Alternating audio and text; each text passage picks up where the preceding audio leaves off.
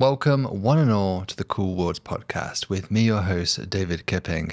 This week it is my pleasure to be joined by Professor Lisa Kaltenegger. She is not only a professor at Cornell University, but also the director of the Carl Sagan Institute. Yes, you heard that right. Carl Sagan, who is, of course, a hero to myself and I think many other astronomers, including, I'm sure, many listeners out there. So, this institute, it is a unique place because it's highly interdisciplinary. It is trying to bring together scientists who are approaching the question of the search for life in the universe from all different directions, from chemistry, biology, and, of course, astronomy.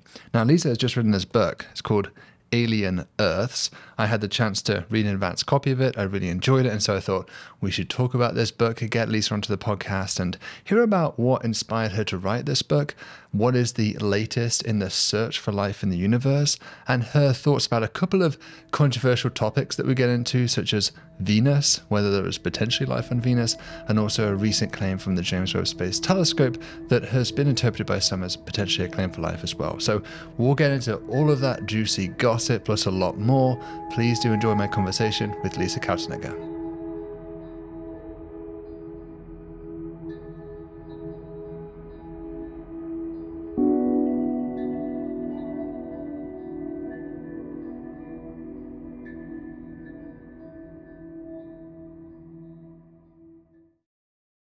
Lisa, thank you for joining me today on the Cool Worlds podcast. Thanks for having me. Yeah, it's such a pleasure to have you. We've obviously known each other for a long time in the field and seen each other at many conferences. I've been to Cornell many times. I think this is your first time at Columbia, is that right? That's actually true, and it's crazy, right? It's just so close by. So okay, you're a neighbor practically over at Cornell. And I guess, there's a lot to talk about with you today. You're obviously an expert in the search for life in the universe, astrobiology, exoplanets. You've written this wonderful book that we'll be talking about today called Alien Earths that I had a blast reading, and I want to definitely talk about that. But I thought we should start, just for the sake of the audience, of introducing your origin story and your beginnings as a scientist. I know you can go really far back with this, like you grew up in Austria and were inspired by the sky at that point, but I think your first real work as a scientist was with this proposed experiment, Darwin. There was an ESA mission. So maybe you could start by telling us about how you got into that, what Darwin was, and what its legacy has maybe become. So I was kind of curious about everything. I think a lot of people are. And so when I started studying, I was picking a couple of different fields just to make sure that I wouldn't regret not studying something. So I ended up with about 5 different things. And in the end, astronomy and physics, so physics for engineering and astronomy were the 2 things that I finished. And that turned out to be a perfect combination for getting a spot. The European Space Agency, I'm European, has this program for young scientists and engineers. And it was actually close because the other thing I wanted to do was cancer research. And so I had done some practice there in the United States, actually, came back and was like, okay, I'm going to apply 2 things. One is going to be this internship for cancer research in France. And the other one is going to be this one mission, the mission that could find life on another planet at the European Space Agency. And the way it works is usually you tick like all the boxes of all the missions you would want to work on. And I was like, that one. I want to find life in the universe, or I'm going to look at the medical field because I think that's fascinating as well. And so then there was this mission. It was called Darwin. After Charles Darwin, I guess. After Charles Darwin, to find life in the universe. And now we're like back about 20 years at least.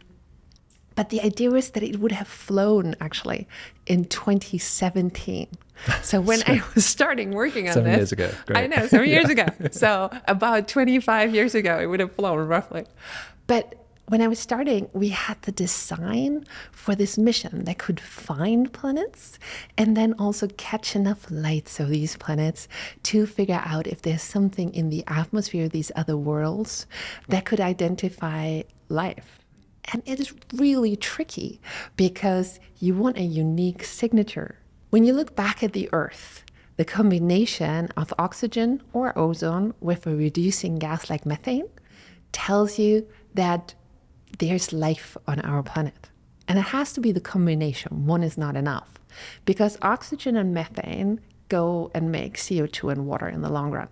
So if you see oxygen while there's methane still around, that means something produces those two gases in big quantities. And for the oxygen part, that's life. And so what's really interesting is I started with the Darwin mission. I started on the design on this mission. That was a big, big telescope. How big was it?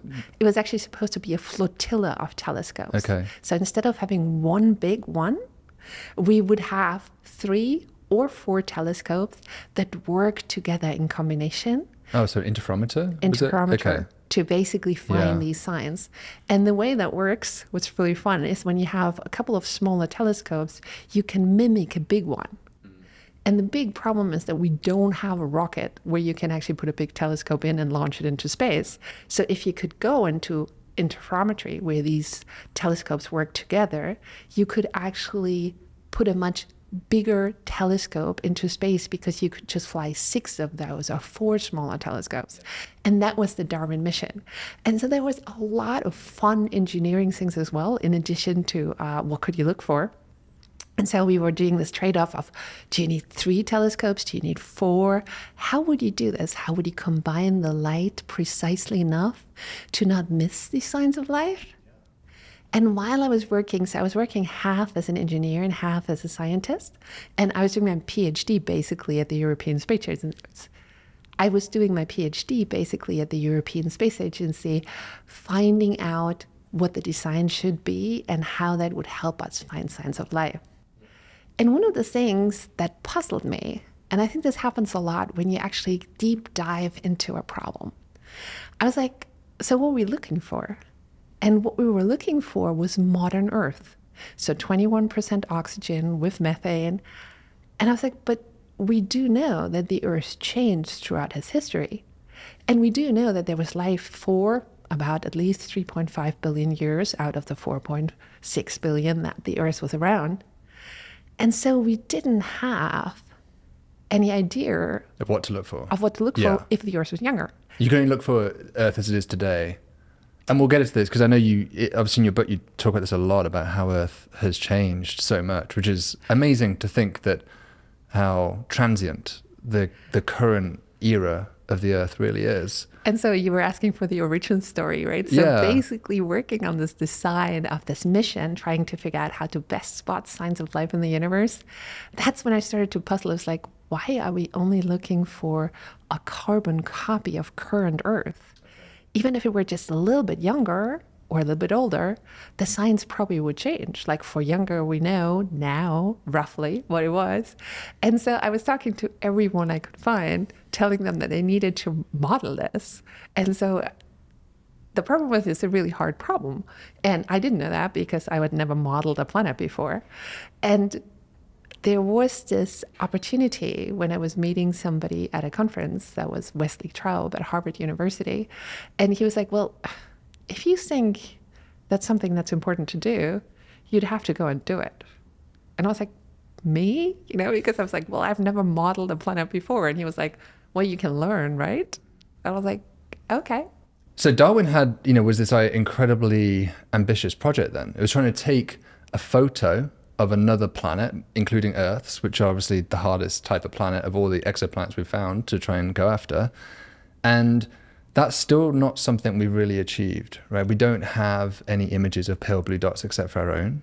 Yeah. And what was the legacy? Do we have any missions since then that have been proposed to do this? And where are we at with the idea of achieving that?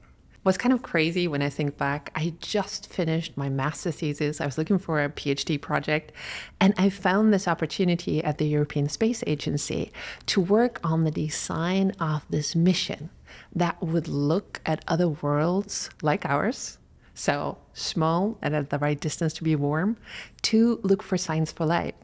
And there was nothing like it. Meaning we had never thought about how to do this before. They were the first ideas of how we could design it. It was called the Darwin mission at the European Space Agency, so Europe, and it was called the Terrestrial Planet Finder at the NASA side. So there was a counter group basically on the US side who was doing a same analysis of how we could do this.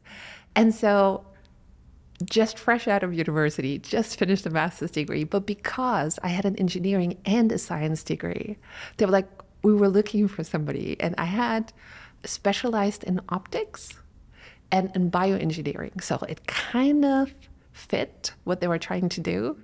And so we were going through this groundwork, trying to figure out how we could combine these telescopes to catch light from such tiny planets. Because if you put the Earth 110 times next to each other on a string, that's the diameter of the sun. So we have a huge problem engineering-wise, and in addition, science-wise, trying to find signs of light in this tiny, tiny atmosphere of the planet. And so let's say you have 100 times the Earth next to each other, that's the diameter of the sun. But where you're trying to find these signs of life is in the air. And so if you take the Earth and you just basically make it the size of an apple, the atmosphere where these particles are, where these chemicals are that we could look for, is actually thinner than the peel of the apple. And that's what you're trying, engineering-wise, to get enough light from to actually see this. And so Darwin and the Terrestrial Planet Finder were the first steps. And they were seen as too ambitious. We had technology in place. We're like, well, if we can do it this way, we can sample like 10, 20 planets to look for signs of life. But that far back, it was supposed to fly in 2017, just as a reminder, we didn't know how many planets there were out there. Kepler hadn't launched yet. Kepler hadn't found planets yet. And so we were doing this all on an assumption of, 1 out of 10 stars would have a planet that could be like the Earth. And what's really great, and on the other hand, a little frustrating, is that Kepler actually showed us that it's even better than that. So 1 out of 5 has a planet that's at the right distance and small enough that it could potentially be like another Earth. And so we were actually over conservative, if you want to think about it, with the Darwin and the TPF mission. But on the other hand, we designed something hoping that there would be enough planets for us to look at. And so it makes a lot of sense that we needed Kepler as the building step, as the stepping stone, to then now come back and propose a similar concept again, like the Terrestrial Planet Finder or Darwin. And so these two missions are basically, in Europe, they have a mission called LIFE that is revisiting this idea of using more than one telescope, combining the light and finding signs of life. So in the US, when every 10 years astronomers come together and decide what is really important to do next, we came up with an idea of revisiting this concept. And the US currently favors a very big telescope because the launch of the James Webb Space Telescope, where they unfolded what is kind of a technical miracle that everything worked out, gave us this bolster of saying, okay, we can build a bigger thing that we unfold. While on the European side, this idea of using more and more telescope, what is much more scalable, right? You could imagine having 5 telescopes or 10 or 20 or 100 if you have different rockets going up and then assemble them more or less in a formation flying. Yeah, and you got redundancy there as well in case one redundancy fails. if one fails. And so there are 2 ways, and in a way it's great that we have 2 different ways because that means we're going to figure out which technology works and hopefully both do. And this is where this initial dive into how you could do this when I was at the European Space Agency and this telescope that was supposed to fly in 2017 was the first step. Yeah, I think it's an extraordinary goal. And you obviously in your book, you talk often about Sagan because you are, of course, the director of the Carl Sagan Institute. And so there's a natural kind of handing down of the baton there from Sagan to you in terms of this overarching goal of trying to answer this question of, are we alone in the universe? And I think it's a goal that we've long had, to take that pale blue dot image of another extrasolar planet. And yet it seems like the technical challenge will be by far the greatest thing we've ever had to do in astronomy. We've imaged black holes, right? We've got the EHT, the Event Horizon Telescope, which has taken this amazing pictures of Messier 87 and Sagittarius A star. We have these 2 black hole photos, which are doing interferometry. Yeah. But that's on the ground. In space, it's much harder because things are moving around. I mean, the engineering challenge there must be extraordinary. And this is why when you want to do it in space, it's a plus and a minus. So the plus is you don't have to worry about the Earth moving. You can actually spot or look at something for as long as you want because the Earth is not rotating out of, or when the Earth is rotating, these stars go out of view with their planets. And one of the biggest challenging is to keep those telescopes at the precise distance. And this is why we can actually only do it for the infrared. Because you can use visible light with its shorter wavelengths to station keep, to figure out where your telescopes are. But you cannot use this interferometric concept for visible light, where we see, because you would have to use UV to station keep, and we don't know how to do that, not really well. And so what's kind of really interesting is that there is a solution of how to do this, and that we actually quite often fly things extremely precise. There were some initial experiments that actually showed that we could do it. Again, not the full scale.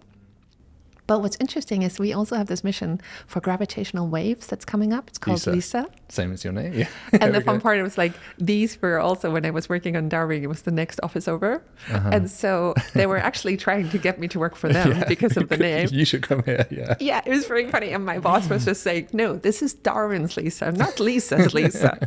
But by chance, you know, for the Lisa mission, we need to formation fly perfectly as well. But the fun part is, in a way, it was never, because there's so many other technical challenges, and this mission is on its way. What I applaud fully, I think it's going to be great to see gravitational waves with the Lisa mission. But it's kind of interesting that we have to develop this technology anyway for the other missions we are flying as well. It was just such an integral part of the Darwin mission that people got cold feet, what is fair, because we had never proven it in space. And then money got a bit tight. So we wanted to prove it in space, but that also requires money. And so this is where it became shifted to the future. But I think now, with what we've learned from Kepler, we actually now learned how good of a situation we are in a way. We have no idea if any of the planets at the right distance in this habitable zone where it's not too hot or not too cold could be habitable. But we have options. 1 out of 5 stars has such a planet, way better than if 1 out of 1,000 stars had such a planet. So we can actually go and look at them and try to figure out how rocky planets work in the first place. I might push back a little bit on the 1 in 5. Absolutely. I know this is because I have to, because I know there'll be Cool Worlds fans who have probably seen, I did a video about the occurrence rate of Earth-like planets, and I think it is pretty much the canonical number you see in a lot of these planning documents, 1 in 5. Absolutely. But I guess my reason why I would like more research to be done in that area, that's my only request, is that there's quite a lot of disagreement between different people. And so you do see some papers coming out with 1%, and then other papers come out with like 90%. Right? There's like a very, very big range. And I think really what it comes down to with Kepler is that as successful as it was, it didn't detect any true Earths around a true sun. And all of our statistics are kind of, well, these are the trends that we see, and if we kind of extrapolate those trends, then it kind of looks like 1 in 5. But of course, extrapolation's always a little bit of a dicey game. So I'm optimistic, but I just think let's just nail that number down still before we totally commit to, you know, building. Before we build the glass, it seems like we should probably be sure about that number. And that's a really, really great point to make, because I keep talking about 1 out of 5, because if you're going for another world that could be like ours, currently all of them have red suns in the sky, small red stars, right? And you were talking about this, and this is something that's actually great to bring out there. When people talk about Earth-like planets, they mean so many different things. But one of the things where we actually, from Kepler and from tests now, and from ground-based searches like Carmenes and others, and what we're figuring out that the 1 out of 5 number is pretty solid for the smallest stars. Yes. And that's where it is. But the problem is, what we were talking about before, is if you go and do interferometry, like if you're in the infrared, you can actually assess the planets around these smaller stars, and 80% of all the stars around us are these small red stars. But it's a completely different question. And so when I'm talking about Darwin and the search for life, I'm coming from the idea of you can actually adjust the position of your telescopes. Thus, you can see planets that are very close to the star, like planets around red stars. That's interesting because, I think with LUVOIR and HabEx, that red dwarfs are out of the question. Maybe the orange dwarfs, but not the red dwarfs. Yeah. And this is where your question is perfect. And I also think it was great that you did this podcast on the occurrence rate, because we have a pretty solid occurrence rate for the smallest stars, because this is where we can find them. Yeah. Because it's faster, they have to be closer in to be warm. But extrapolating that to a yellow sun like ours is extremely difficult to do, right? Because it depends what you assume. And so if you now go to the visible, to this one telescope concept, this one telescope concept will only work, or works very differently than interferometry, because you cannot adjust the position of the telescopes. You don't have two, you have one. And so you need a coronagraph. You need a mask that blocks out light from the star. Now, if you want to do that, the problem is that these small Earth-like, or potentially Earth-like planets around red stars are very, very close to their stars. So the mask will not be the same for the big yellow suns or for the small red ones. And so we're making masks for the yellow suns because the small red suns don't have enough light in the visible to make it worth it, because most of their light is in the visible infrared. And so I completely agree with you. I think it's really dangerous to just say 1 out of 5 if you throw the coolest stars out, the 80% of stars where we actually got the number from. Because then saying, oh, I'm just hoping it's also for the sun-like, like analog, sun analog yellow stars. That's a huge step.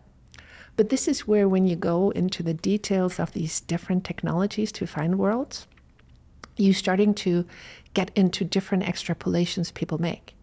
I'm pretty confident that red stars, 1 out of 5 is a good number. I agree. But if I go and say you want an Earth analog and around the sun analog, and it's really crazy, I agree that the only place where we know there's life, right? Sample of 1. But there's really, and there's a lot of discussion, but life itself is so versatile. So even if you say, ooh, the surface of a planet around a red sun gets like bombarded with UV radiation, oh, it would be so terrible. Well, life could adapt to that. And especially if you think that life started in water, water shelters UV radiation. It's not to say that there definitely can be life on planets around red stars, but there's also nothing that really rules them out. Yeah, you can't exclude it. Yeah. But this is, again, now if you go and say, what concept do you favor? One that goes to the infrared and gets all these M stars, or one that goes to the visible and gets the sun analog, right? And so in a way, it's good that we have these two paths, but you could also see how you could get into a quarrel, because there are different things we don't know on both sides. We don't know how many planets there are around sun analog stars. We really don't. Kepler didn't assess that. We do know that around the small red stars, but then we have a planet around a yellow sun that has life. We haven't had one around a red star where we can find life, because we haven't found life yet. There's a trade-off either way. It's a trade-off either way, but I agree with you. I think people should be much more careful with the 1 out of 5 number, because it comes from the smallest stars, and it's pretty open what the number will be for a yellow sun.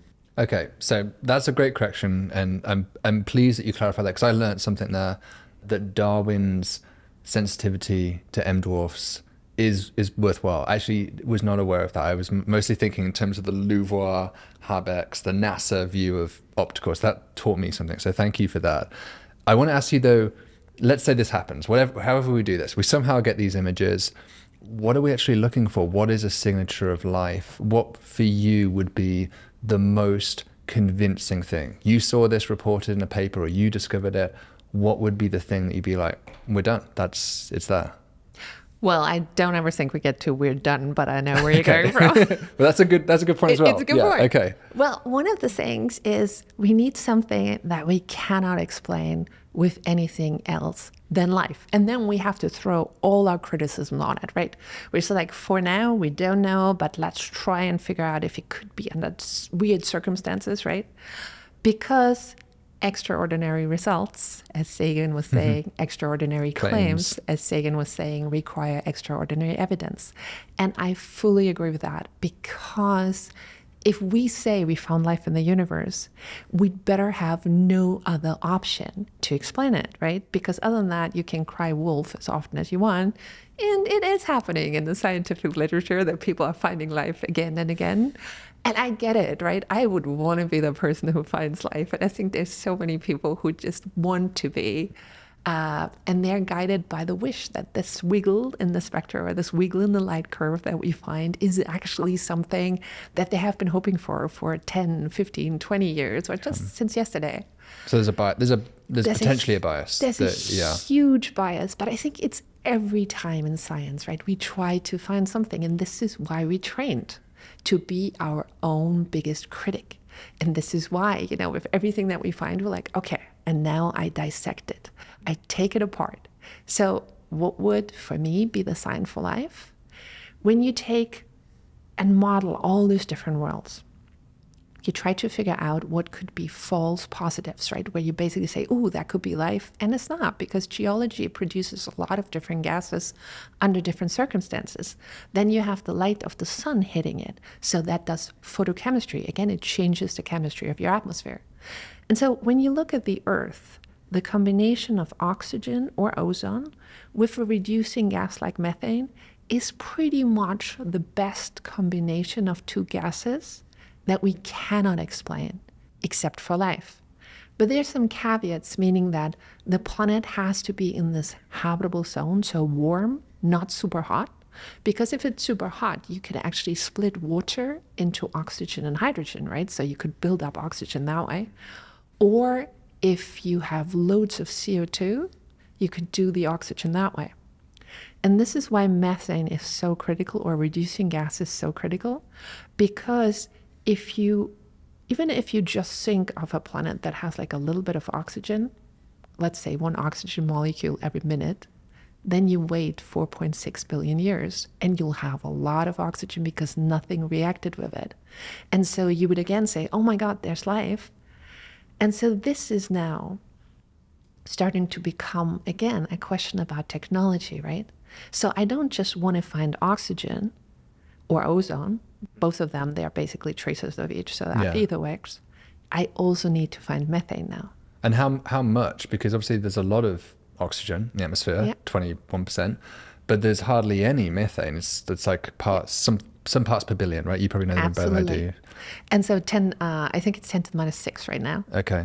But the key point is, even if it's just a trace gas in the atmosphere, like oxygen and methane, because when you look at different parts of the spectrum, you see different spectral features, right? So in the visible, it's reflected light. And so the light that hits the planet gets reflected back, and part of that can get absorbed by oxygen, by water, by methane. In the infrared, you heat the planet. And so then the emergent light, or the emergent heat from the planet, gets caught in these greenhouse gases. And methane is one of the greenhouse gases. And so how deep your feature is in the infrared actually has only partially to do with how much of it is there, and also of where in the atmosphere it's absorbed. So what the temperature difference is. So it's punching above its weight. Even though there's not much of it, it's louder than it should be. Yeah. And the interesting thing there is, when you go back in time just a little bit, there was actually more methane, less oxygen. Well, there is also this really interesting, the last 500 million years, where we actually think oxygen went up to about 30%. And we just wrote a paper about it, which was super fun, because it had this link to the dinosaurs. Because in this area where the dinosaurs lived, there was more oxygen, as far as we know. That also allowed for the huge dinosaurs, right? Because they needed more energy and oxygen. Because I'd always heard that, and I wasn't sure if it was true. I don't know. That's the link that the biologists and the geologists tell me, right? And so the interesting thing about this is that actually a planet that was in this area in the Phanerozoic, there was more oxygen and there was also a bit more methane and had these dinosaurs. So the Earth during the dinosaur era would have been easier to find in terms of signs of life than now. Makes sense. And so that was the funniest part, because then the journalists were asking us, so you're telling me that it's actually easier to find dinosaurs out there than humans? I was like, well, but we're not saying that they have to be dinosaurs, right? Yeah. We're just saying it's easier if Too there's late. more The oxygen. headlines. Yeah, I know. The headline's out. Professor says dinosaurs most detectable. Oh, no, That's no. The headline was even better. It was like, alien dinosaurs exist or something. And it was just like, I was like, it got pretty weird on the internet. Happens. But on the other hand, the fun part is like my postdoc, Rebecca Paney, who led the paper. She was great. She was like, you know what? There's so many people who love dinosaurs, and now they love astronomy too. Well, in the book, you actually do talk about this idea of going back in time. So it's kind of a nice connection to the dinosaurs. It makes me think of it. And I think you said that in one of your classes, you ask your students to imagine, like, what would you bring back with you back in time? And I think most people would say a camera would be like the one, well, maybe an oxygen mask, you point out, because there wasn't oxygen. They say camera, and I was just like, okay, you open the door of your time machine and you're dead, you know. Good luck. you want something to breathe as well, and maybe even at points it's toxic as well, or too hot, so you might need a spacesuit. But it makes me wonder, if you were to go back in time and have this camera, is there a question in the story of life, of this 4 billion year evolution, that most bothers you, where you're like, if there was one thing I could go back and see happen and watch happen, or have my microscope available, or does it all make sense to you and you're kind of satisfied with the whole story? But I suspect there is something there that is an itch as a biologist, astrobiologist, that's making you want to go back. I think one of the things that is so fascinating is that we don't know how life started. We have all this discussion about what life is, but we do not know how to get from non-life to life. You mix the chemicals, but you have no idea how long you have to wait, what temperature you have to be at. And the really interesting thing is that it doesn't really matter, to a certain extent, what the surface conditions were on the Earth. It might have started on the surface in a small pond, right? It might have started on the bottom of the ocean. The discussion is strongly ongoing. It might have started in an ice shelf, where on a pond or on a little piece of water on an ice shelf that basically froze and defroze, you can concentrate chemicals. So there could be a tiny niche somewhere in the Earth where life started. And we don't know. We have, in a way, not to say no idea, but we do not know where that was. And that, I think, is a crucial ingredient, meaning that if it always takes really hot condition to get life started, or you need ice to get life started, right? It could tell us something about what we need to do to get it started in the lab. And then what you could do, you could actually mix different chemicals in and see if it gets started again.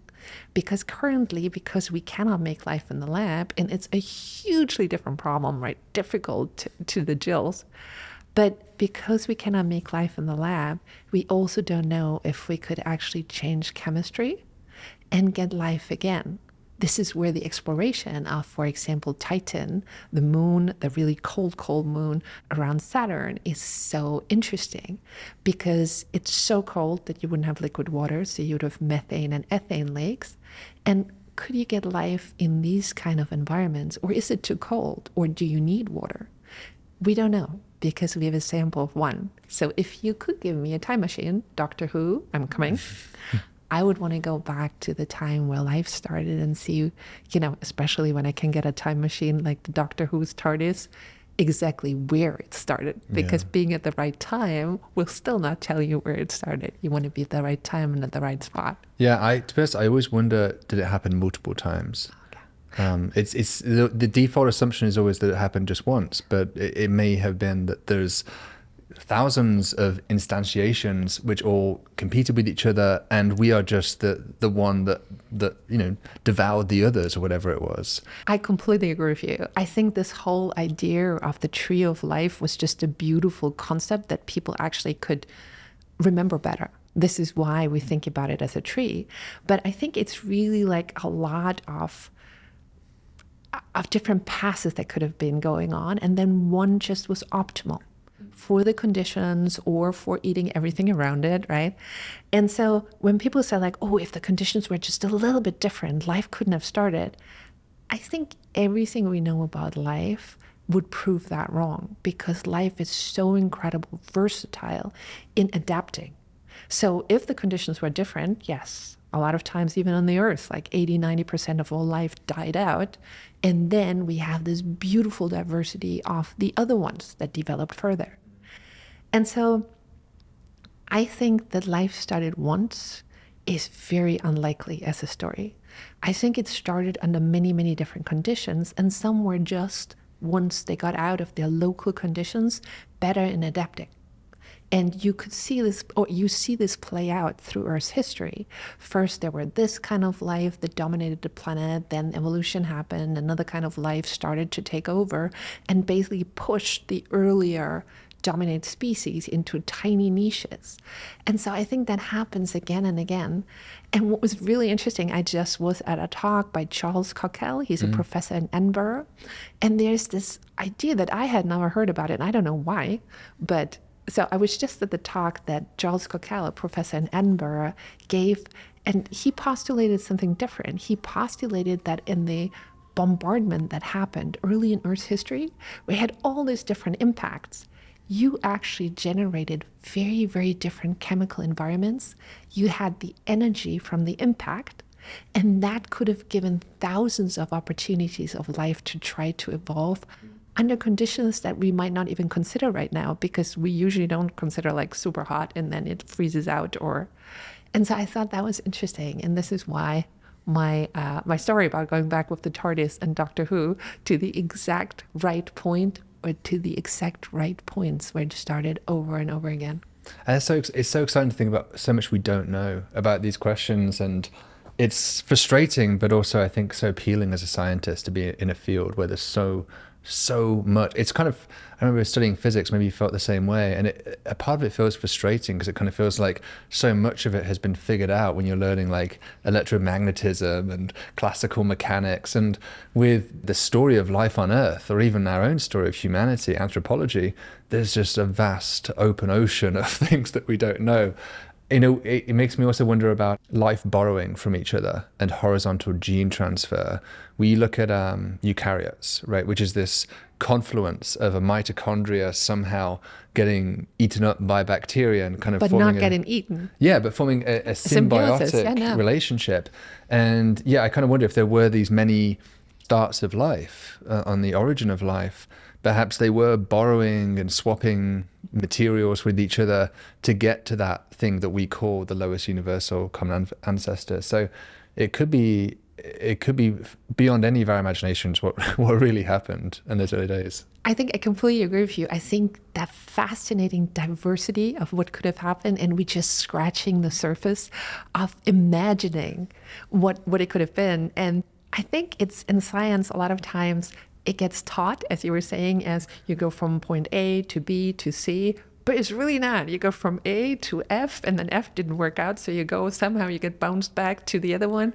And so it's kind of so many different things that you get wrong to then figure out one more puzzle piece.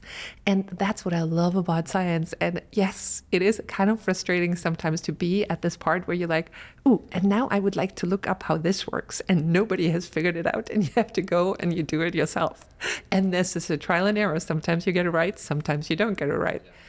But I think this is where the search for life also helps us on other planets, because there's only so much we can learn by going back in time, because the rock record becomes harder and harder to read. The further back you go, there's less of it. It has been incredibly modified. And so this is where this search for life on other planets, if we found signs of life on, for example, all the planets that we know have been frozen at one point, or all the ones that we know have never been frozen, right? So that should also give us some pieces of trying to understand what happened here on Earth. And in general, the search for other Earths gives us these other puzzle pieces of how an Earth-like planet evolves. And I'm not talking about you have to have a yellow sun. I'm talking about under any sun, if you rock that has liquid water on its surface and you start to develop, whether you get to life or not, these are pieces that tell us about our own planet and our own future. So whether you care if there's life in the universe or not, it'd be interesting and good to know how our planet works better. Well, you're certainly preaching to the choir here, and obviously your book goes into this a lot. I have to say, by the way, it's such an accessibly written book. I really enjoyed how, it assumes no knowledge. This could be the first astronomy book that you ever pick up, and it explains things like how spectroscopy works. How do astronomers actually probe the atmosphere of another planet? How do we detect these planets in the first place? So it assumes no knowledge, but at the same time, it has a lot of respect for the reader in terms of their intelligence. I think that's always the best writing, when you assume your reader is smart, but you also don't presume they have any prior knowledge on this particular topic. And so, I could give this to anyone from a teenager all the way up to my grandma, and I think everybody would get a huge amount out of this book. And it keeps you up to date with everything going on in the current search. So I really did enjoy it. And you do spend a lot of time in the midsection of the book talking about the early Earth, which was fascinating to get into. And it made me wonder about your thoughts on rare Earth. So you've probably heard this idea, the rare Earth hypothesis. Absolutely. And probably some of our listeners have as well. And you talk about some of these events that happen in the early Earth's history, like the impacts you were just describing, the formation of the oceans, and then how on early Earth there wasn't even really any continents, and then the continents started to form. We started to get land masses. Then we had maybe the water was delivered from comets maybe before that, but then afterwards we start to get the rise of oxygen on the Earth due to photosynthesis emerging. You have eukaryotes emerging, which allows for these multicellular things. And so it seems like there was a lot of steps. And that when I was reading those steps, I was thinking, I wonder how Lisa feels about the rare Earth hypothesis, because it seems like you're an optimist in this book.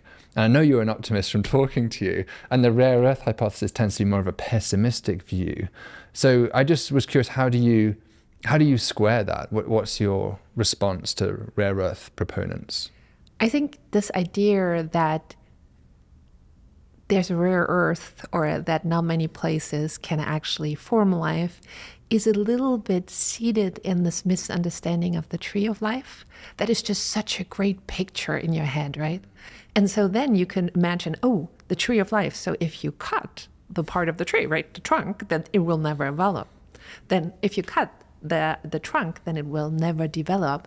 And I think this is where biology is very misunderstood, because you could argue this again and again with, the 90% of extinction on Earth. Life always finds a way. And life actually is all the way down to about 5 to 10 kilometers underground. So actually to sterilize a planet, you would have to melt it all the way down. Yes, it would have to get started again, right? Yes, it might need time, but there is so much evolution going on even around us. I think a lot of times what's hard, and this is why I built the Carl Sagan Institute, a lot of times it's hard to understand the other fields to the depth that you understand yours. And so you have to have somebody that you comfortably can talk to. And so the Carl Sagan Institute is these 15 different departments: chemistry, biology, astronomy, physics, engineering, whatever you can imagine, we have. Because when I go in, and for example, we had this idea, we were talking about the red suns, and then there's a lot of UV hitting the surface of the planet, because red suns, especially when they're young, they're very active. And so they basically push a lot of radiation on their planet. And so the astronomers are very likely, I know my community well, to say, oh, there can't be any life on that planet. Go to a biologist and they say, why not? Because subsurface or in the ocean, you're sheltered from UV. And also, life can evolve for terrible conditions, right? Yes, you and me landing on the planet would probably be incredibly unhealthy because we never had to develop for it. And so this is what actually made me more of an optimist in this search for life. It's kind of really fun because the biologists whenever I come with a question, I was like, oh, and so this will preclude life. Just like, why? I was like, oh, because the sun is the wrong color. And the biologist like, well, 3/4 of life on the earth do not use sun.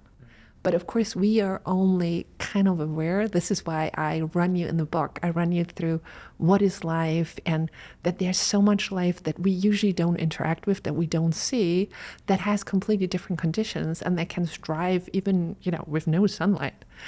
And all of this, I think, adds to the rare earth hypothesis, because if you're not aware about this huge expanding knowledge, right, about what life is, what it can do, where it can actually live, then it's easy to think, oh, if the conditions are just a little bit different, everything's sterilized.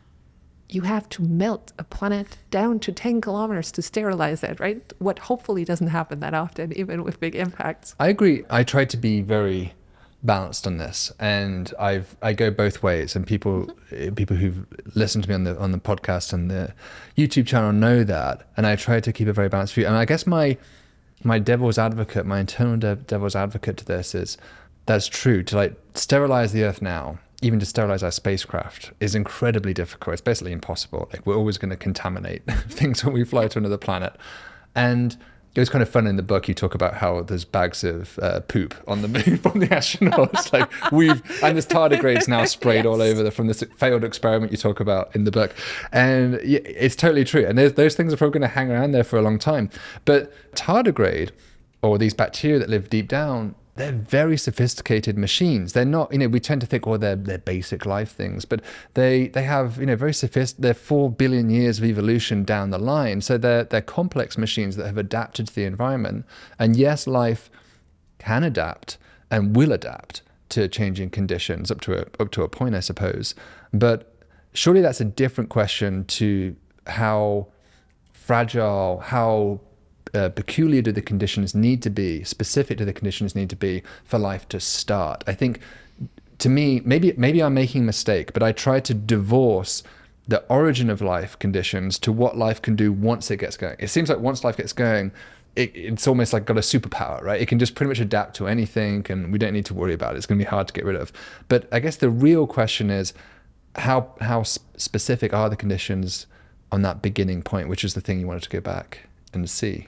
Exactly. And that's exactly why I would like to go back and see, because it is completely diverse. I agree to you.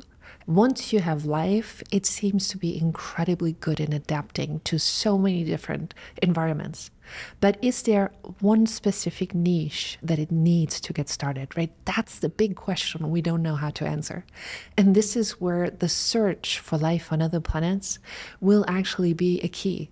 Because if we find signs of life on many, many different worlds, very, very different ones, then it can do it under many, many different conditions. If we don't at all, right, then the question becomes, do we just not see signs of life because it hasn't gotten to the point where it changes its biosphere with unique signatures like oxygen and methane? Before that, we had life, but it produced methane and CO2, what I can get out of geology. Or is it not there? But when I just think about the incredible amount of places that we found, 1 out of 5 stars has a planet at the right distance, where you could have liquid water and you will have some radiation hitting this planet. You have liquid water and you have different chemistry around in very different niches.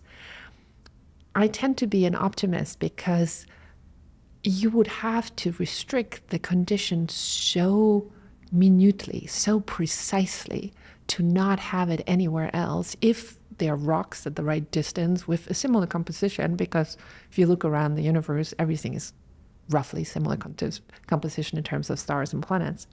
But I do agree with you, as long as we do not know how to make life, the answer, and this one I borrow from Michel Mayor, who is one of the 2 people from the first planet around the sun-like star. I love his answer. They were basically asking Michel, so what's the probability of life on another planet? And he said, 50%. And people are like, oh my God. And then he said, plus minus 50. And he's right? It could still turn out that there's no life in the universe except for us. But I think the research that we have on life and its evolution and especially of all these extinction events and then life like rallying back and coming back, suggests more that life is way more resilient or way more creative, I'd say, than we think about when you cut off one stem or one. Yeah, one branch. It's like, I guess it's like weeds, isn't it? I would think weeds is a good thing. It's like a foliage, Yeah. or if you go to a forest, everything that I've learned about life since I studied this, because I'm an astronomer, so I had to learn the other part, is that it's incredible how tenacious it is. But it goes back to the question, how does it get started? And there's fascinating research that seems to indicate that what we need is actually maybe some UV radiation to get it started, to give it this additional energy, this additional kick. But there, my knowledge starts to actually go out, because this is where I need my colleagues to tell me what's the newest things on the evolution of life, on the origin of life, because it's incredible, it's fascinating, but it is such a fast developing field that it's really hard to keep up. Yeah. So this is where we have the Carl Sagan Institute, where it just goes like, so what's new in the origin of life? And I get an update. Yeah, it's an exciting place to work with so many different colleagues. And that's why I've always been drawn to the subject as well. So you get to interact with so many different people from different backgrounds who think about these problems. And as you mentioned in the book, sometimes have different language. Like you mentioned how geologists talk about glass as being cooled magma. And when they would talk to astronomers, they would be like, you mean glass? Like a cup? Like, what are you talking about? Like it was, yeah. Exactly. So, I mean, you must have those kind of challenging interactions a lot at the Carl Sagan Institute. Absolutely, but this is why we implemented this coffee, because it's basically everybody sitting next to each other. And if it's kind of a more informal place, right, you can actually see yourself saying like, what do you mean by glass, right? Yeah. This is not glass, it's not see-through. And I mentioned in the book, this was this one story where we actually were working on this, and the geologists were saying, well, yeah, it produces glass. And then the astronomers in the room were like, couple, right? We're like, what? And I was like, okay, you know what? Screw this. I'm just going to ask, right? And I was like, so you mean it's a Cinderella slipper kind of planet, right? Because I had this image of a see-through planet. I'm like, this can't work right now from anything I know. And the geologists were like, what do you mean, right? And he was like, well, you guys keep saying glass. And the geologists were like, well, you know, everybody knows when you say glass, what do you mean? And I was like, what do you call this cup, right? And then a lot of teasing ensued, but at least we understood each other. Yeah. And this is where it's so interesting, I find too, that even if it's science, we have our own language that sometimes we don't really realize. So if you say something is big as an astronomer, or I say something is big, we think about like huge billions of kilometers. If one of my geology colleagues or like atmospheric chemist colleagues says like big, it means like 1 part in a million is huge, right? For a change in the atmosphere. And so it's really worthwhile to think about the language. And when I wrote the book, that's where I wanted to come from. I want to talk to a friend of mine who has no idea, who is smart or interested, right? Because as you were saying, the search for life, we are at a crossroad right now.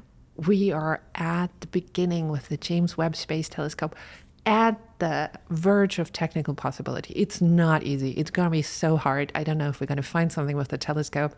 We might need a bigger one, but for the first time ever, we have the possibility to investigate these small rocky worlds around these small red stars, because the telescope became big enough to catch enough light. And I think there's so much bad things going on in the world, right? And sometimes it's really frustrating when you say, oh my God, it's a bleak future we're going towards. But there is so much amazing things going on as well that get covered up with all these things you have to worry about. And the search for other planets, that we found other worlds, and that we're at the verge of probing them to figure out if we're alone, to me, this is one of the huge achievements of all of us together. It's international. You need everybody in it.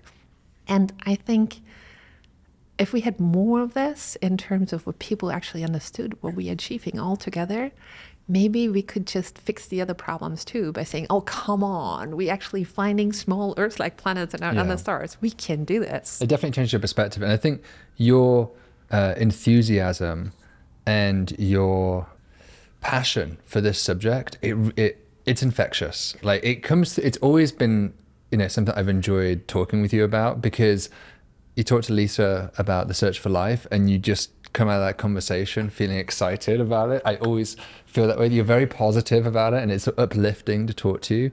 And it really comes through in your writing as well. This is like a feel-good science. You come away feeling good about the future of science. To me, science is an adventure. And I think we are sometimes not that good in sharing it, because there's so many things that are going right, even so there's lots of things that are going wrong. But I think especially the young generation, and this is why I wrote the book for everyone. And this is why I wrote the book for everyone, so everyone can pick it up, even if you thought, ooh, science, I'm not sure if I can do this. Because there are so many voices that we need, so many thoughts that we need in the search. As I said, we have 15 departments in the Carl Sagan Institute. And sometimes the performing arts question are the ones where we're like, oh, we probably should have thought about this. Like if one of our colleagues says like, did you think about this? And we're like, oh, somehow we didn't, right? And so there's a place for everyone. But I think we also need hope, because we need something to strive for. And I have this high hopes, and as somebody who's like, oh, I could like get a lot of money building weapons and do some terrible things. It was like, or I could get less money, but have a super great time trying to find life in the universe. So I'm basically also trying to get really intelligent people into a different kind of profession. But I do have to say, I didn't even talk too much about exomoons in there. So, you're forgiven. It's okay. No, but the great thing about this is I was actually, in a way, conservative, if you think about it. Yeah. Because if you were to add exomoons as potential places for life, and there we go into sci-fi and Avatar, then the chances seem to be forever in our favor. Well, it only helps, yeah. And the problem is you've worked on too many things, because I know when we were first working together at Harvard, you were telling me about a paper you were writing about the detectability of atmospheric signatures from exomoons. I don't know if you remember that. This must have been like 2012, 2011. When you had just came to Harvard. Yeah, I remember. Yeah, and we first started talking about that subject. And yeah, so I appreciate that you definitely are an advocate of exomoons. And I think, obviously, I'm pleased to have seen that paper. And of course, the thing that I think that you've been working on really hard over the last few years, and you do talk about in the book as well, is this color catalog, which it's kind of a beautiful idea, the idea of just what is the basic color and hues of the planet, and how do they evolve and blend into each other and change, which certainly on the East Coast and Northeast, you see that changing hues with the seasons. But on a longer time scale, there's changing hues of the entire planet. What was maybe you can tell us a little bit about what this catalog is and how your team are trying to use it to answer these questions. One of the really interesting things, so first I thought about the Earth evolving through time. And we were looking for a carbon copy of Earth. So that means 21% oxygen and some green plants, basically. But if you just look, this is when you go to the diversity of life on the Earth, you see that there are so many different places that have so many different kinds of life. But a lot of them are colorful, because pigments do a lot for you. So pigments is the expressed color, right? And they can actually help stressed organisms protect themselves. So then the idea, well, actually, I was at Yellowstone National Park and I saw all these beautiful colors. And then somebody said, it was like, you know what, this is all different kinds of life. You know, when you go from the outside to the inside of this hot sulfur springs. And I was like, what do you mean? This is all different kind of life. Of course, it's all different kind of life, but it never clicked. Is it all bacteria or is it all protozoa? It's all different kind of, it depends a little bit what the temperature range is, but it's very versatile, different thermophiles, you know, if they're closer. But the interesting thing was, I was like, hey, I don't think we know what that would look like in my telescope. And then I looked around desperately, right, everywhere, and I went through the literature, and it turns out we don't. And so this idea, again, that we are it, or we are looking for us, right? It's like it's a little bit like the Earth being the center of the universe, right? Now we're trying to find Earth around a yellow sun, right? We want green plants. I was like, but the diversity even on our planet shows us how different it could be, right? Just change the conditions a little, and maybe some other kind of things would have been dominant life forms, or you would have purple vegetation, under a red sun, because it would absorb more of the light and reflect less.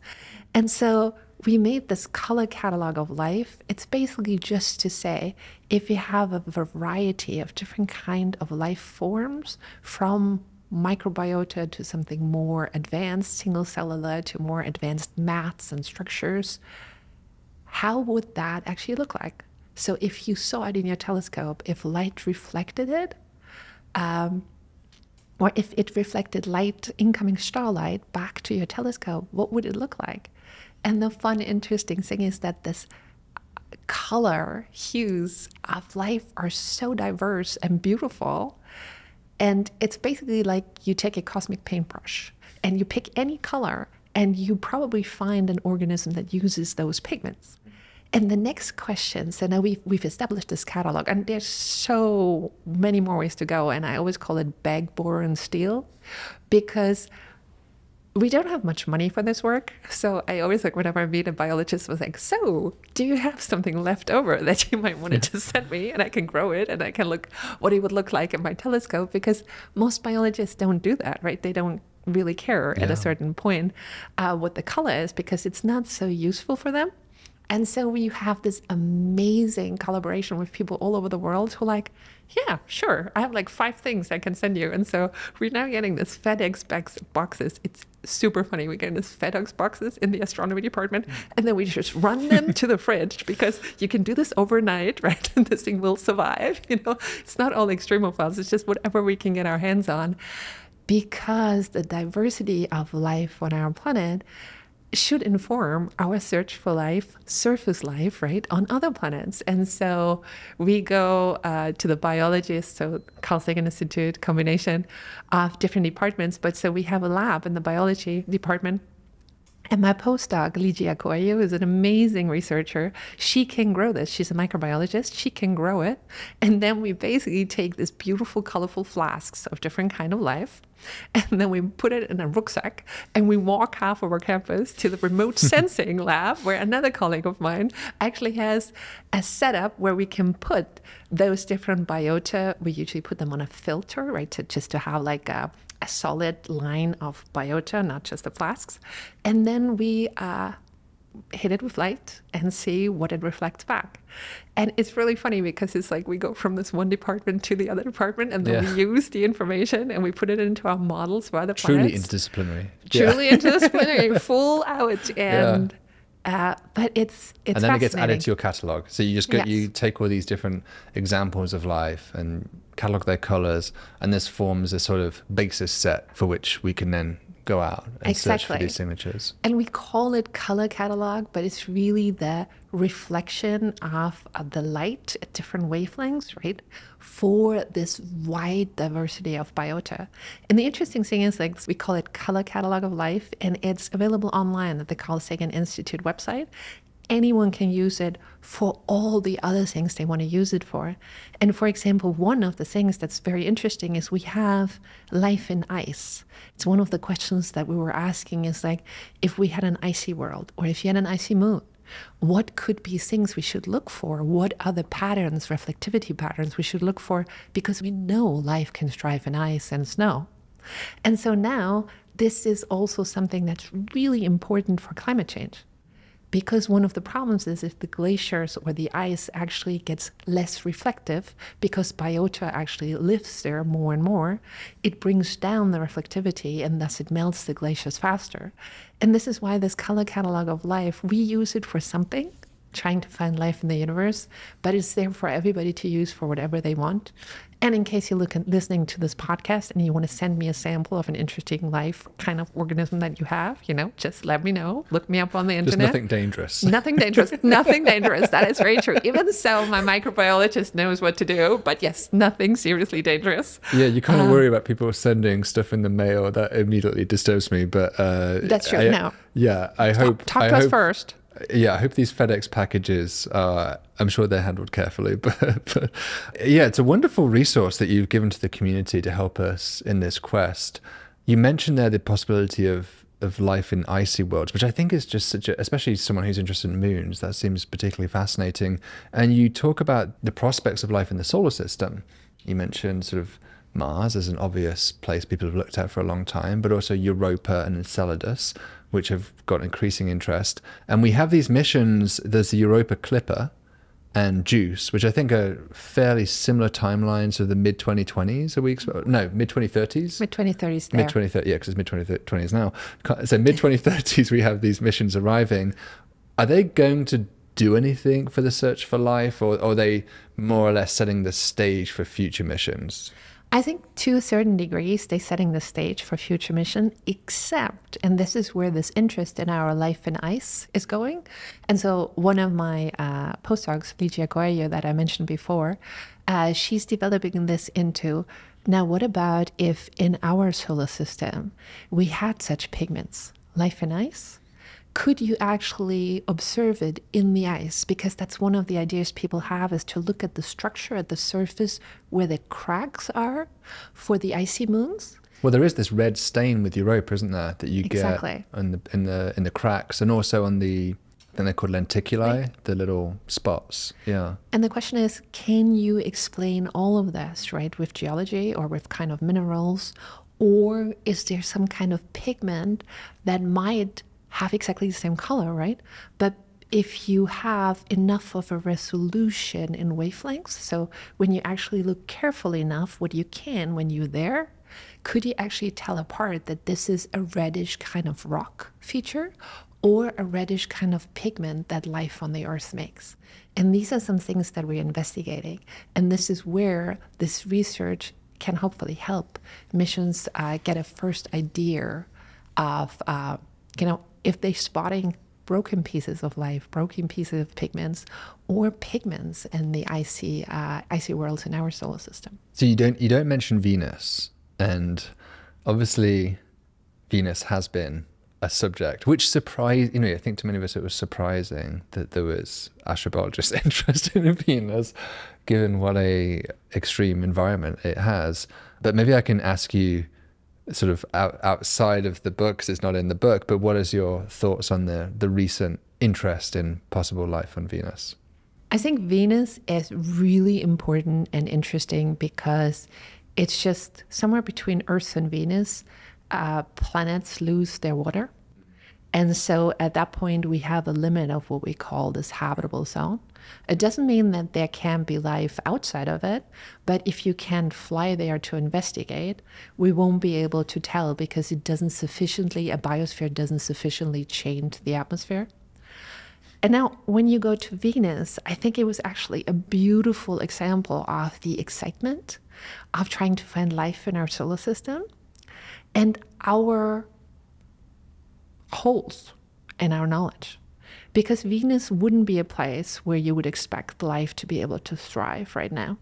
Even if it's incredibly good in adapting, at Venus you would actually have to make it somehow get up in the atmosphere into a part of the atmosphere where it's just the conditions are okay for life as we know it. And so the excitement was the convolution of where they sought. They found signatures that could identify life because it was at this cloud layer where you could say, oh, you could actually have a surface, right? Because clouds are particles. So there was a confluence of hopeful ideas that could give you this one opportunity of maybe finding life on Venus. And just background here, we're talking about phosphine. We're talking about phosphine, we haven't sorry. maybe Yes. given that No, pointedly, but we should. There was a claim of phosphine, Yes. which is a possible biosignature in the Right. claimed in the atmosphere of Venus. And so the big problem is there we go back to does it have to be biological, right? So I've been talking a lot about extraordinary claims. And we had this situation on Mars too, right? With the methane on Mars. Of course, I wish it to be life, right? But the problem is if I have 99 explanations that don't require life and one that requires life, as a scientist, I'm unfortunately trained to not just jump on the last one. But I do get that people want it to be the last one, even scientists, right? Sometimes you're like, oh my God, this would be like the best ever explanation. And I think what was really great about Venus is that people now updated their Venus models, right? Because the Venus models were just not, and it's not anybody's fault, but you just have that much time. There's not much money usually for Venus models.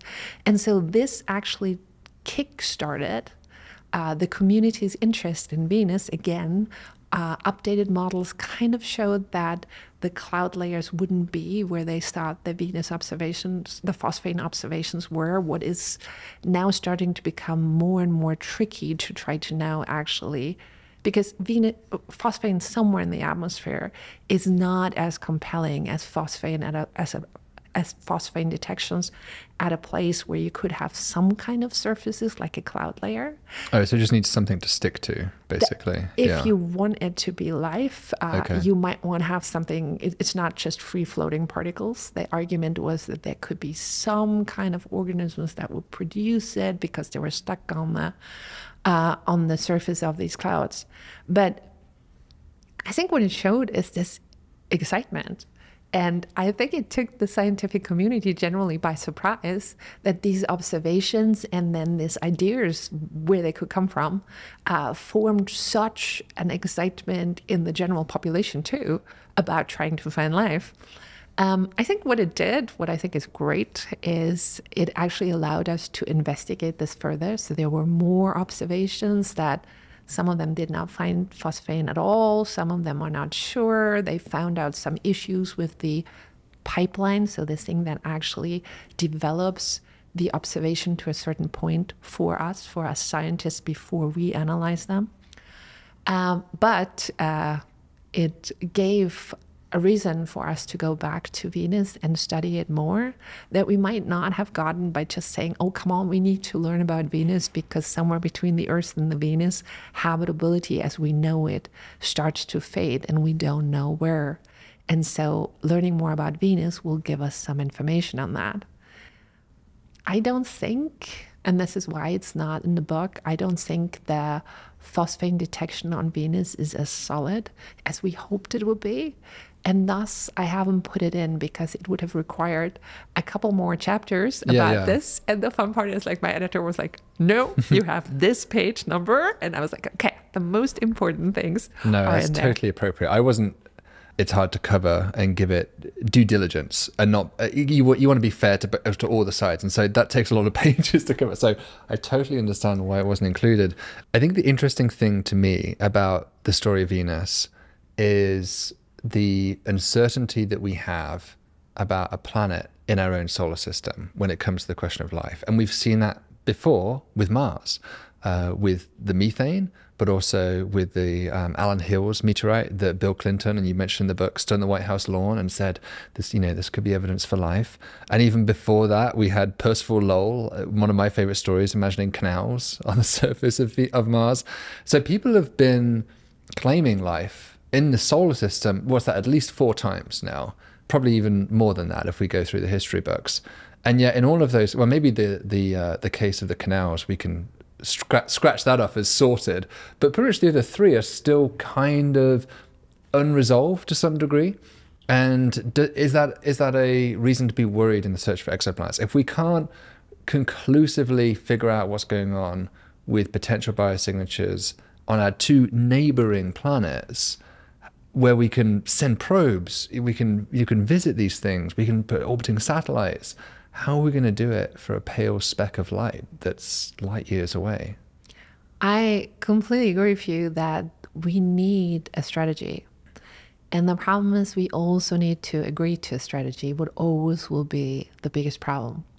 And so, for example, there were some recent claims of a wiggle in one of the spectrum of an extrasolar planet that is a mini Neptune. So it's a gas ball, it's super hot. I know exactly what you're talking about. But Yeah. there was a small wiggle, right? And then the scientists were very excited about that this wiggle could mean more than it is, right? And the statistical significance was also unfortunately not there. We usually say it has to be 3 times bigger than the noise, right? For us to say we find something. That was like 1.2 times bigger than the noise, but I can get it, right? Somebody was like, oh, I could have found life, right? I want to claim this, I get it. And so I think it's not just our own solar system and people claiming life, right? I think we just have to get used to it that somebody claims life or cries wolf, right? And then people come together and say like, look, right, these are rules that it doesn't come up yet. It's not to say it's not life, but it is not the extraordinary evidence that we actually as a community require to say so. And so what I think will happen is that there will be a lot of people claiming life with these wiggles and these detections of light from extrasolar worlds. And some of them might, in the long term, actually teach us something about chemistry we never understood. Because one of the problems, and this is where the catalog, the color catalog of life came from, is that if you only look for green plants, you'll miss a lot of other options, right? But you also want to mistake anything that's at that wavelength where the green plants would reflect. And you won't immediately think about, oh, it could be chemistry. Oh, it could be geology. It could be a mineral, right? Because your view is there is green plants or nothing. And so I think by widening our approach for life and for its signatures, and also being more aware that there could be some false positives, I think what we're teaching ourselves is to be cautiously optimistic, but maybe not to cry life every time we think that we found a wiggle that we can't explain. But it's everybody's hard. Personal thing. I kind of go back and forth on it a little bit. I know it's easy to sort of poo-poo the scientists who say this, and not too many people come to their defense. And I'm not trying to defend these scientists necessarily, but I do think it's hard if you see something in your data that is consistent with X, there's some certain biosignature, but it's marginal. It's maybe 2 sigma, as you said, not normally the threshold. What do you do with that? Do you not publish it? Do you just say, I'm going to kind of keep this to myself as a little top secret thing? Because that feels anti-scientific to say that you've got this evidence for something. But at the same time, it's unlike any other scientific topic that just the very mention of the word biosignature, 2 sigma detection of biosignature, to us, we understand as scientists, that means basically ignore it. But that could so easily get picked up, and it does get picked up and get sensationalized, that others would say, we basically can't trust the media or even the public to some degree to digest this. And so we have to sort of censor it. And that's where I get conflicted, because I don't feel comfortable censoring, even if it was 1.2 sigma of DMS, dimethyl sulfide in this case, that case we're talking about. I feel that's obviously not statistically significant of a life detection, but do they not also have an obligation as a scientist to put that in there? That's where I go back and forth in my head. How do you feel about that? Absolutely. So I have no problem whatsoever in actually putting it in there, because I think we should. Even so, one of the problems with such a small signal is that if you do Bayesian statistics, and you do, right, retrieval, is like if you tell the code that something is in there, you know that there's a certain threshold that it will tell you it's there even if it's not. And so 1.2 is not above that threshold. So it basically tries to find a solution to accommodate your guess that it could have been there. So you have to be very careful. But no, absolutely, this data needs to go into a scientific paper. And the scientific paper actually did it right. The scientific paper just said that there was a hint of 1.2 for dimethyl sulfur, right? The problem was the press release they added to it. And I think one of the things we have to learn as scientists I think especially in this case, and in many other cases, the enthusiasm of having been the person to find something sometimes takes over. And it is not fair to assume that the public will understand what this means. This is where, as scientists, we are communicators, right? And so what I should say, or what I would say, and what just went out of context in this context, for example, and again, I don't blame the scientists for putting this in, but I do have a choice when I talk about something to be less enthusiastic about it, right? To say, look, this is really exciting, but currently the data is just not there yet, but we're going. And I think that was lost in terms of nuance. Again, not necessarily the scientist's fault, but I think the press release was incredibly unfortunately structured. And I think as a scientist, we have to figure out that we are communicators. You cannot just say, well, they wrote a press release, I said it was fine, and then this happened. When you read a press release, you have to also think about what this probably will lead to, as good as you can. And sometimes you cannot anticipate what's happening. Yeah, I think I might be misremembering. I only saw the NASA press release. Yeah. I didn't feel like it overbaked it, but I agree with the way the media picked it up. And I'm certainly cognizant of that with exomoons. When we first made our exomoon candidates, we didn't really, it's not that we didn't believe that they were real, but we were very cautious about their reality. I would say is probably the right way to describe it. And so we tried to emphasize that, but I kind of learned there's almost nothing you can do, no matter how cautiously you frame it in interviews, it's still, there will be headlines. And that's very frustrating as a scientist, that you feel somewhat powerless to control the message. That's why I kind of love doing the podcast and the YouTube channel, because it gives me a chance to talk directly, not through an intermediary. Because if I learned anything about science communication, is that the intermediaries rarely do a good job of translating the science. There are some very good ones, but so often there's terrible examples. And so I have some sympathy on both sides, I guess. And it's an unresolved problem. And it seems like with life, there's something special about that case. It's always going to get a lot of attention. I agree to a certain extent. So I think the problem is also we are not trained to communicate, right? As a scientist, we're not trained to tell you, oh, you know what, 1.2 sigma doesn't mean what you think it means, right? Just like this detection, if it can be substantiated, would be super interesting, right? But I do think that there's a lot of people who are trying to communicate it the right way. The journalists I generally work with, they want to get the story right. And so a lot of times what I get to ask is can you just send it back to me? Let me just read it, right? Because there's a lot of things that are easy to misunderstand because I know this stuff and I might not have explained it right. And so in a way, that's also where the book comes from, to give people a little bit of a tool to say, okay, so now, what do I need to check, right? And it's okay, if somebody says, oh, I found life on this, it's is this a rock, right? Is there actually surface where life could get started? Yes, no, right? And then if there's not, like a mini Neptune, then interesting, but from everything we know so far, probably not the best contender. And so I hope this is when some of the journalists are so what can I read on? Have you written a book so I can read up on this, right? This is the book. This is I can now send you the PDF, right? It's look through this chapter, and I hope that will help. But I think it will, with time, people will understand the nuances. For example, now, with meteorites, right?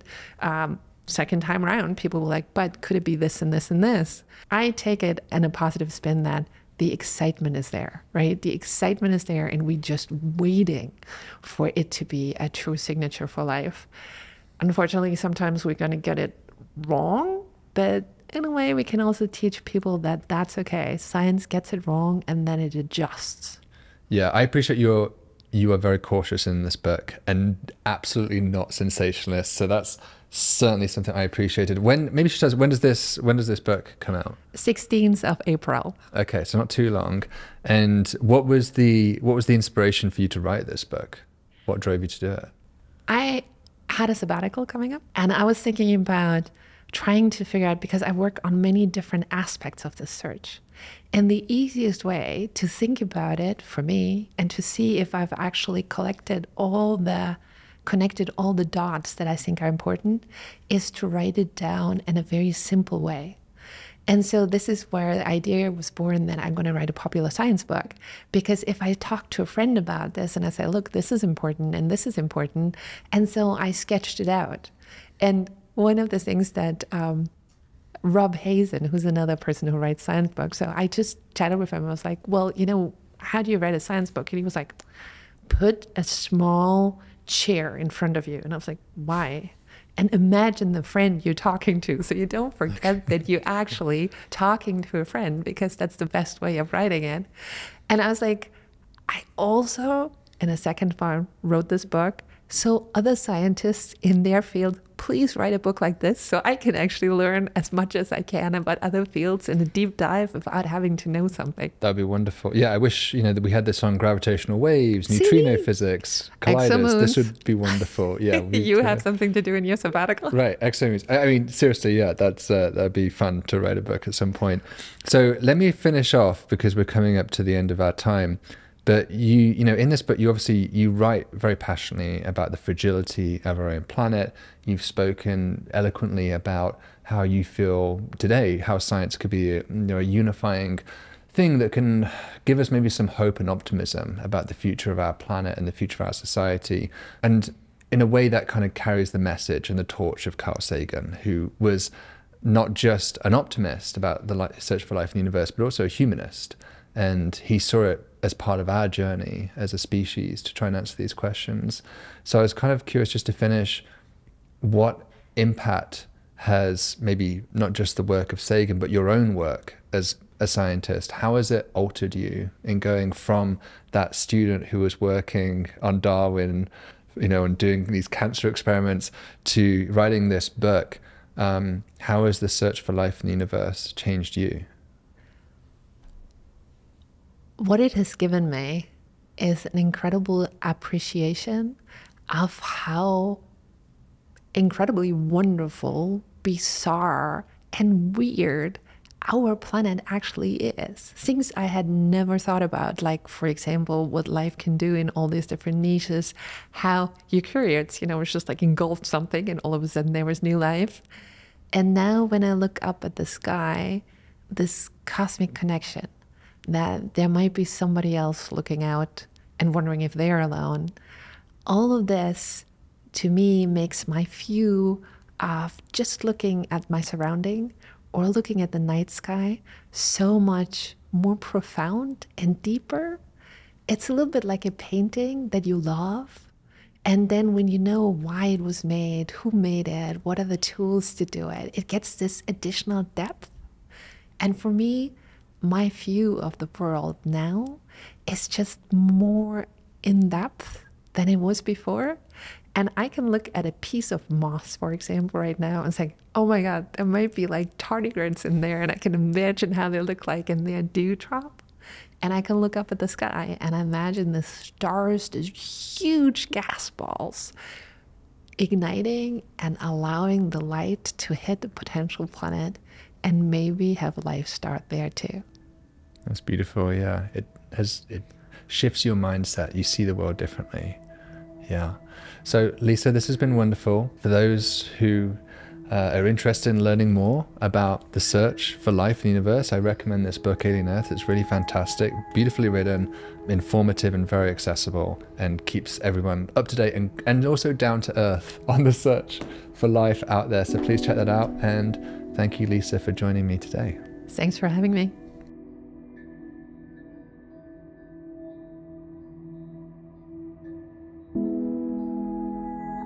So that was my conversation with Lisa Kaltenegger. I hope you enjoyed it as much as I did. It's always wonderful for me to get to catch up with Lisa because, frankly, we just go a long way back.